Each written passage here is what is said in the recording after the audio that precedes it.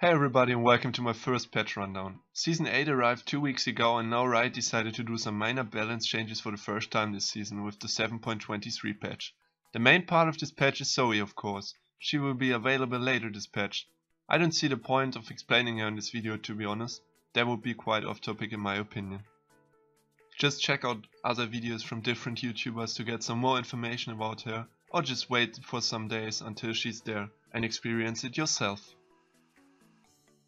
And thanks for the feedback on my last videos. I'll continue the way I'm going right now. I'll also read every single comment, if negative or positive feedback. I just don't care about insults or similar stuff, so all feedback is highly appreciated. As I already mentioned in the last videos, I do have an exam on Monday. So unfortunately I can't guarantee to bring out a new tip video for this week. They take quite some time to edit.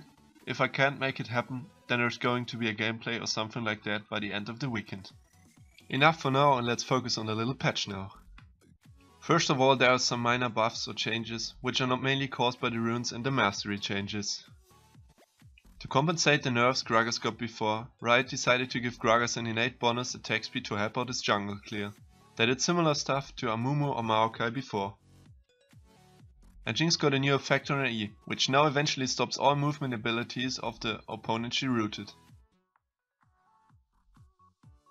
Also Riot is trying to bring Talia back, by giving her a little health and armor growing buff. And now let's go on with the changes, which are actually caused by the runes and the mastery changes. Rammus is a CC and tank monster, therefore people started spamming the Aftershock keystone on him. Keep in mind, this keystone deals adaptive damage when you immobilize or just CC an opponent. The amount of hard CC he has is unusual for most of the gems. That's why this keystone works so good on him and makes him so strong.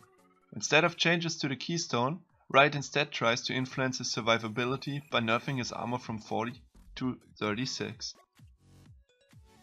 Shyvana became a monster last patch. Her win rate kind of exploded. To equalize the strength of her attack speed builds, Riot decided to nerf her damage, that the influence of the attack speed isn't as high as it was before.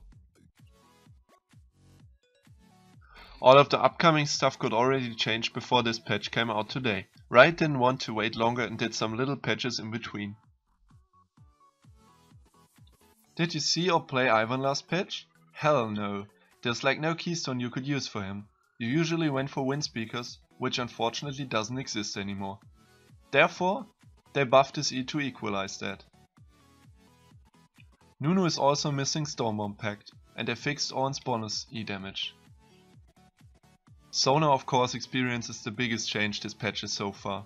It just felt amazing to play her with the new keystones. Her win rate also exploded because of that. Therefore she eventually gets the biggest nerf so far, which mainly influences her laning phase power. And now to the keystones itself. Summon Airy gets a little nerf, while Predator gets buffed. They also added a little bonus effect to the zombie ward, which now gives you 1 gold.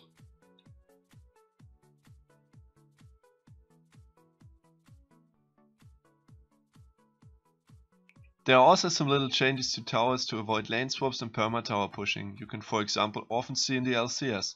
They now got 300 bonus health, minions deal 10% more damage to them, and they get a little speed buff, which will be revealed later this patch. Last but not least for this video, there's also a little change for the first win of the day, which now only gives 400 XP and 50 blue essence. 175 XP for 50 blue essence? I don't know about that change, to be honest. Let me know in the comments below what you think about that. There are also some visual updates, some more effects for the gem select, and they reactivate battle boosts for ARAMs later this patch. Also you can now watch challenger games to improve. Of course there are also a lot of bug fixes, a new game mode called Overcharge, and the 3 new project skins Project Jin, Vayne and Y. And some more additional emotes. I hope you guys enjoyed the quick patch rundown. All feedback is highly appreciated, and if you want longer and more detailed videos, just let me know. I wish you a good rest of the week and of course a wonderful day. Bye!